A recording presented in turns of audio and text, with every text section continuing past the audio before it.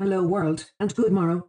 We are anonymous. We are the people. We are your sons and daughters, your parents, and every other human being you will ever encounter, stranger or friend. We are a lot alike, you and I, for I am you and you are me. You are anonymous whether or not you claim to be such, because that is how the world will forever see you. You were anonymous when you were born from the earth, and when you stretch yourself into the dirt again in the forever embracing darkness, you will still be forever anonymous. We exist, quite simply, because human life exists. We pursue freedom in every known form. As such, a concept can often be difficult to understand merely in a conceptual manner. Allow me to construct a more concrete example. In recent years, Scientology posed a serious threat to humanity and the freedom of knowledge and of cognitive dissent. As human beings, we were not oblivious to their blatant disregarding of the rules of humanity, and we have since been expressing efforts of our retaliation.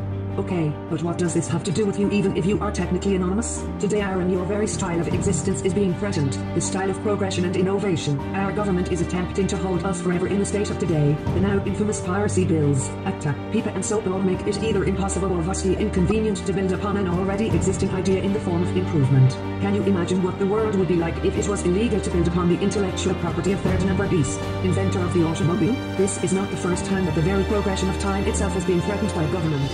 When a government does this, both history and human nature itself dictate that the government should change its methods or be overthrown. For millennia, it has been the responsibility of the people to fight those who suppress our tomorrow. The time to rise up is now. We are the people. We are the only system. We are the faces of tomorrow. We are anonymous. We are legion. We do not forgive. We do not forget.